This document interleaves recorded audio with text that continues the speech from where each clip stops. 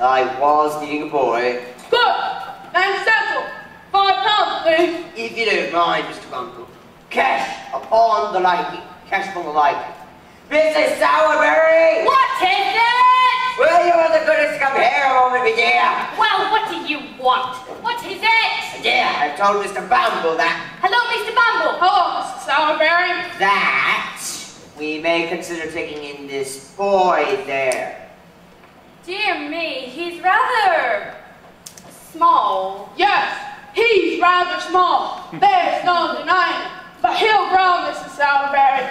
He'll grow. I dare say he will. On our victuals and on our drink. They're a waste of time, these workhouse boys. Always possible to keep in what they're worth. Still, you men always think you know what's best. What are you going to do with him, Henry? There's an expression, my dear. Melancholy on his face. Just quite curious. I dare say he'd become a grand coffin follower. A what? No.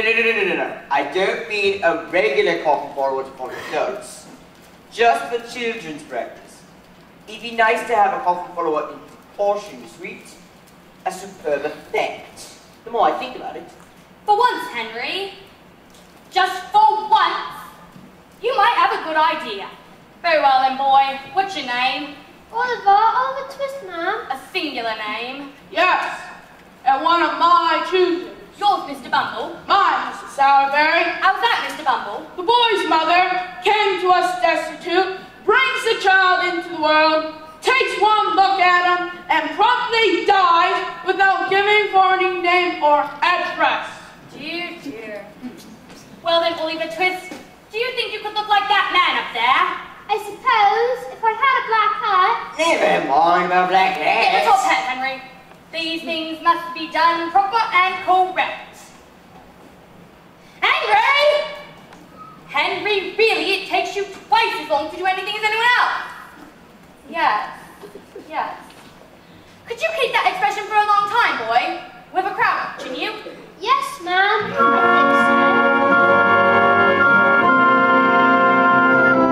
He's a born undertaker's mute. I can see him in a black silk shirt, following behind the funeral procession with his just beast in a suitable expression. There'll be horses with tall black clothes to escort us to the family tomb, with mourners in the corners who be taught to weep.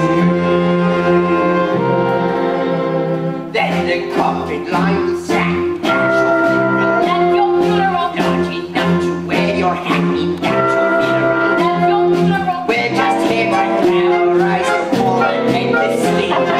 You might just as well have mentioned when you're 6 feet deep. Back the way, drink a toddy to the party, to the bar. That's your funeral. That's your funeral. If you're fond of overeating, that's your funeral. That's your funeral. Starve yourself by undereating, that's your funeral. That's my funeral. Visualize begins sitting on you for a God. You can come back once you're married underneath the sun. We will not reduce our prices, keep your prices in your word. That's your funeral. That's your funeral. I don't think this song is funny. That's your funeral. That's your funeral. Here's a boy, now where's my money? That's your funeral. That's your funeral. Need your power, but there's no need for power. In the end, we'll either burn you up or lay you down. The force and squeezes and diseases called incurable. There's a funeral known as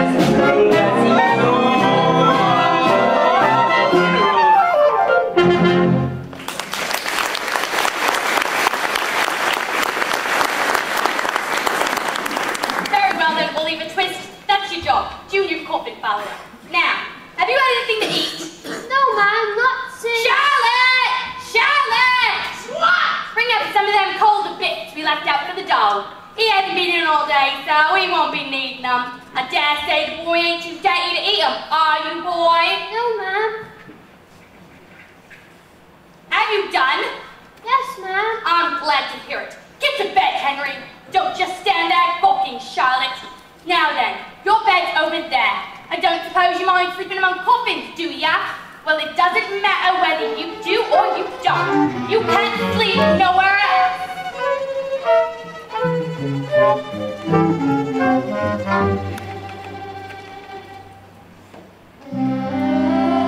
The only thing that can happen, that I know of, is to bring him back for a day or so, till he's a little starved down. I'll keep him on gruel. He comes from a bad family. What's going on in me parlor?